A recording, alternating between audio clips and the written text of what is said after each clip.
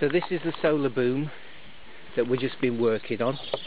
We've now got all the panels fitted, or the panels that we are going to fit for the moment. I'm just going to show you the wiring on the back. The two 24-volt panels are wired in series, and of course connected via the yellow cable to the battery bank. The four 12-volt panels, again wired in series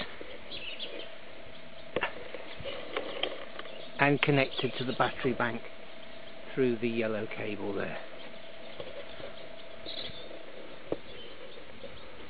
The whole lot is designed so that it will be driven and track the sun.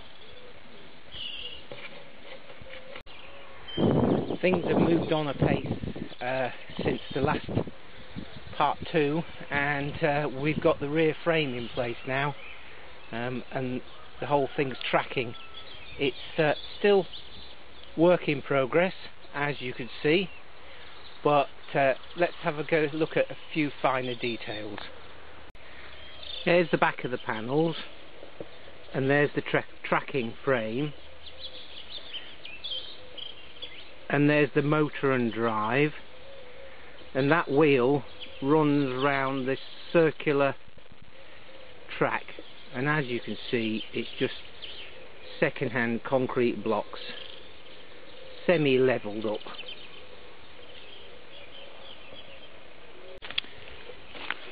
The permanent magnet motor and gearbox drives through this chain to this 80-to-1 gearbox and out the shaft to the wheel.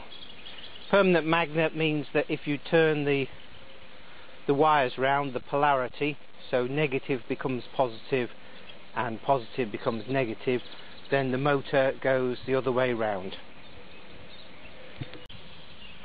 Here's a closer view of the drive mechanism with the motor here, the chain, the gearbox, etc.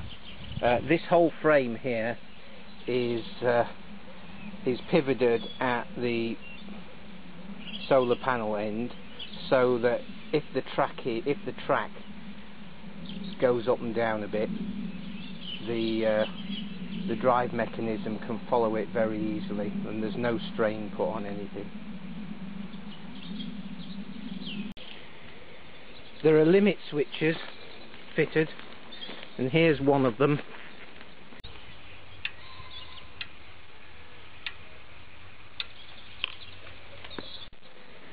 So when the tracker goes all the way that way, then it comes against the stop and switches off.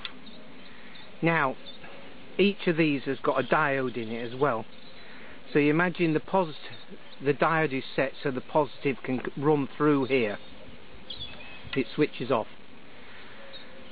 When the motor goes the other way round, as soon as this gets away from the stop, it would switch on, and the motor would continue. There's a limit switch the other side, but if this was still switched on, that limit switch wouldn't do anything. However, if we have a diode in here that only lets positive through on one of the wires, when the polarity is turned round, that diode effectively switches this off. So this can switch back on and it makes no difference, because the diode stops the power going through to the limit switch. This is just an industrial micro switch. Very good they are. So the other one has got a diode in it as well, so that behaves in the other way. So in other words, that's set to let the positive through when the polarity is the other way round. So it'll run along, and as you can see, it's up against that block of timber at the moment, and we'll have a better end stop at some point. This is all work in progress. I've been dealing with the Low Impact Living Initiative for a considerable amount of time. I don't know, 8, 10 years, something like that. They're my publishers of the books. Anyway, they asked me to do a solar electricity video online course, just so that people don't have to travel so far to come to the weekend courses. I'm going to put the link up on the video details on the end of this YouTube video, but it covers enormous amount of stuff: batteries, wiring, inverters, grid tie, solar panels, diodes, trackers, all sorts of things. And there's a significant contribution also from Lee Rose of Norfolk Solar about fitting panels to a roof, and again a significant contribution by Norman Fitz on how to make your own solar panels from damaged solar wafers. So they make the whole set of videos complete.